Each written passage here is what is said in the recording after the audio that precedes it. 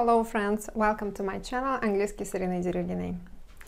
Знаете ли вы, что мы можем изъясняться по-английски при помощи всего 3 слов? Ну, это, конечно, шутка, но в каждой шутке есть доля шутки.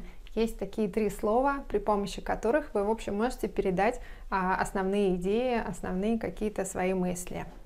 Что же это за слова? Ну, давайте начнем. So, let's get started. First of all, this is the verb to get. Ну, во-первых, это глагол to get.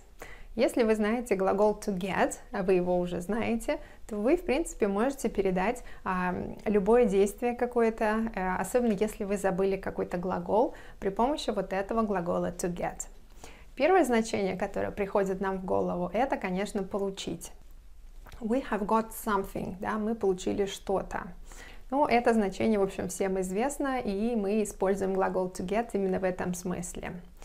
Второе значение этого глагола, он передает некое переходное состояние. Когда мы хотим сказать становится темно или становится холодно, то мы тогда используем вот этот глагол get.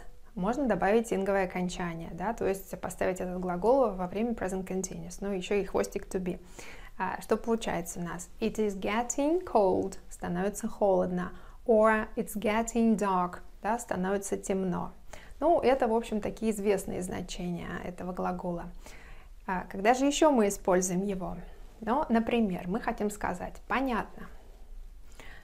Got it, да, или I got it, я это понял, или I have got it, I've got it, да, ну, обычно говорят got it, такой сокращенный вариант. В общем, грамматически это неправильно, да, то есть должно быть обязательно подлежащее и сказуемое в английском предложении. Но, когда вы говорите got it, это понятно, ну, естественно, американский вариант. Еще мы можем использовать этот глагол, когда мы хотим сказать добраться куда-то, приехать, например. Например, у нас предложение It usually takes me half an hour to get to my work. Обычно дорога до работы занимает у меня полчаса. Вот to get to – это чтобы добраться до моей работы. Еще to get – принести что-то. Ну, например, Could you please get some cocktails to us? Or could you please get us some cocktails? Принеси, пожалуйста, коктейли. Но мы помним, что это вежливая форма, поэтому у нас в виде вопроса это все выглядит. И could you это вежливая форма вопроса. Could you please get us? Мы могли бы сказать could you please bring us, да, some cocktails. Ну, можно и get использовать. Okay, what else can we say? Что еще мы здесь можем сказать? Привлечь, например. To get your attention to the fact. I want to get your attention to the fact that. Я хочу привлечь ваше внимание к тому факту, что. Then it can be съесть даже. So we should definitely get them right now. Мы, конечно, должны съесть их прямо сейчас. Ну, то есть мы смотрим на контекст. Либо это съесть, да, если это какие-то фрукты и какая-то еда, что-то съедобное. Либо получить их, если это что-то другое, письма, например. Ну, то есть мы смотрим, еще раз повторю, на контекст и так переводим. Еще мы можем использовать глагол to get, если мы хотим сказать, например, захватить кого-то или даже убить. То есть в таком смысле мы тоже можем использовать глагол to get. И мы говорим Finally, they got him. В конце концов, они его захватили, или они его убили, или еще что-то, да, ну, в общем, зависит опять от контекста.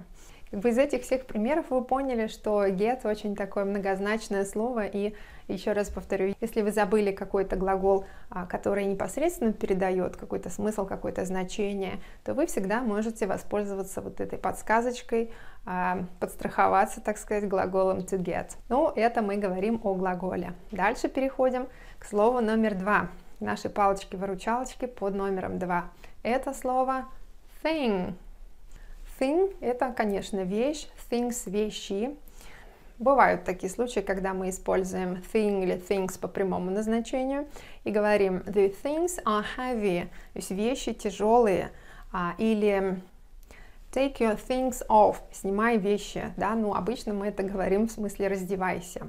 Но в большинстве случаев мы переводим вот это слово thing не как вещи, а совсем по-другому. Первый случай употребления этого слова, так сказать, не по назначению, это, например, дела. Да, мы можем сказать How are things? Как дела? Или The things are getting better. Дела становятся лучше. Или, например, мы можем использовать это слово в значении ситуация. Например, the thing is bad. Ситуация плохая. Ну, опять же, мы при помощи этого слова можем передать много чего. То есть мы можем, например, взять маркер, сказать this thing, или сумку, this thing, или, например, телефон, это тоже будет this thing. Опять же, если мы забыли непосредственно то слово, которое нам нужно, какое-то существительное, да, которое обозначает какой-то предмет, то мы всегда можем сказать this thing. Could you please give me this thing? Дай, пожалуйста, мне вот это, да, и вот это this thing, это есть вот это может быть и карандаш, может быть телевизор, телефон, да, вообще все что угодно это может быть. Можем в таком интересном контексте использовать хороший такой пример, she's a sweet thing, да, она милашка, то есть получается дословно это сладкая вещь, но, конечно, мы так не будем переводить, это очень интересное такое образное выражение, и будет она милашка. Еще есть один такой пример, мне он очень нравится.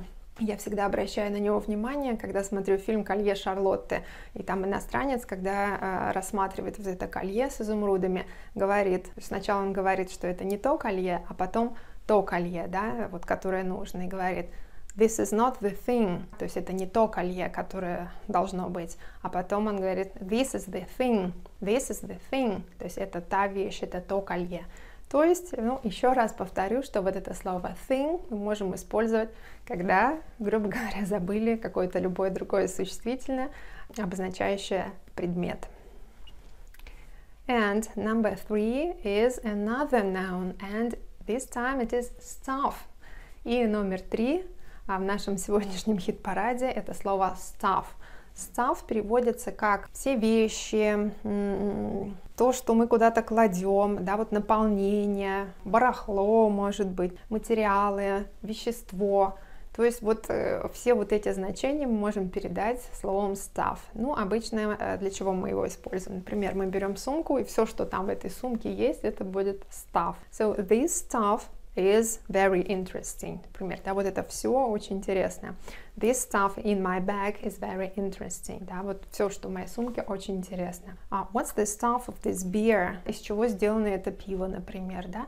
Or this stuff is nice. Ну, это все очень хорошо. Или в этом случае мы можем еще сказать the things are nice. Да, вот это все очень здорово и хорошо. Или, например, у нас шоколад в коробке или что-то вкусное, какие-то конфетки, мы можем сказать so this stuff is sweet.